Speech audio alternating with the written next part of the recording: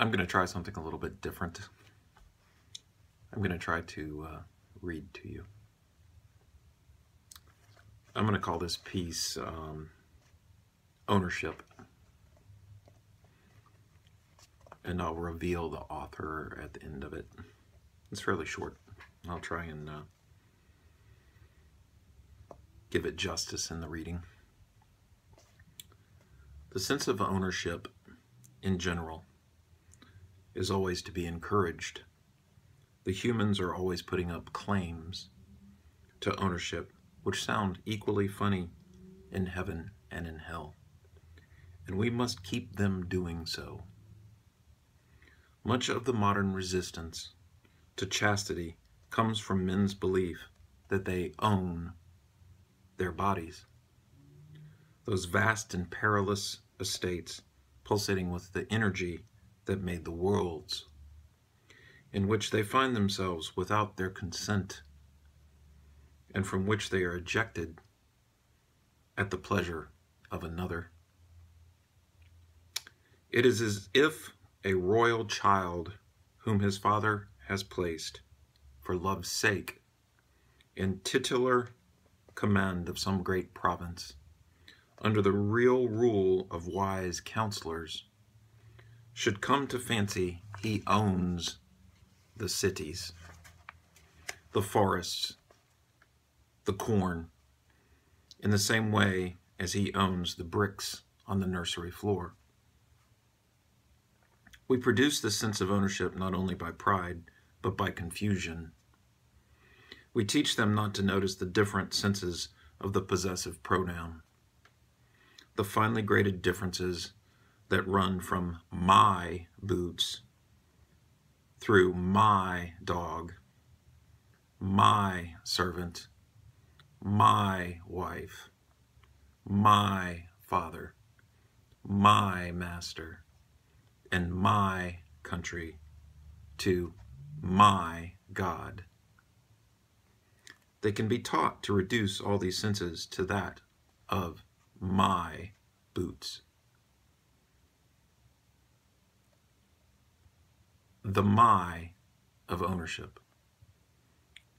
Even in the nursery, a child can be taught to mean by my teddy bear, not the old imagined recipient of affection to whom it stands in a special relationship, for that is what the enemy will teach them to mean if we are not careful. Side note, in this passage, the enemy is God. But the bear I can pull to pieces if I like. I'll repeat.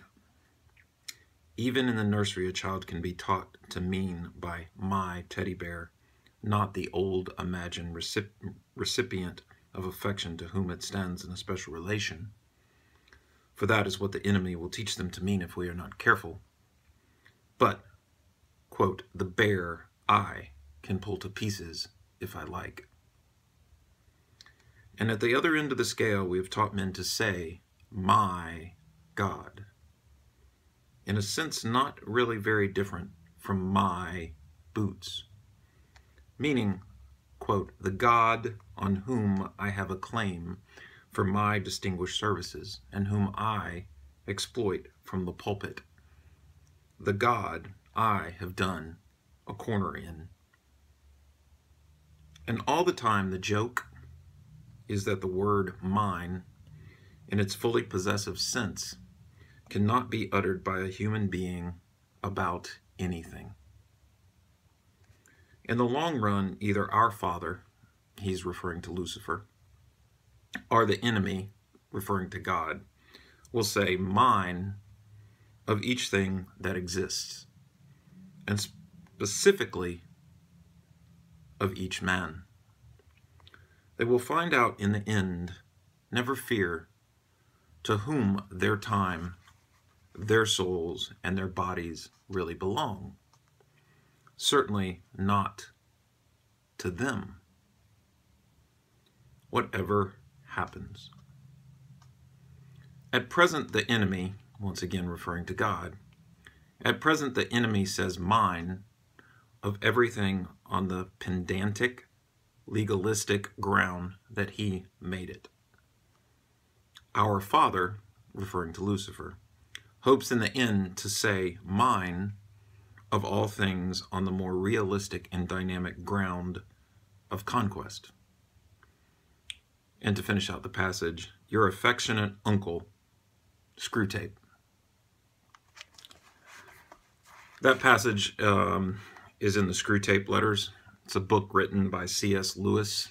It was written in 1942. And his more famous works that you're probably familiar with include The Lion, the Witch, and the Wardrobe, and which I kind of screwed up there, which is one of the books of the Chronicles of Narnia, I believe. So anyway, he is a Christian writer, and in this book he's writing somewhat satirically as a demon advisor to his young nephew who is trying to tempt a soul into following the wrong path. That's it. Bye.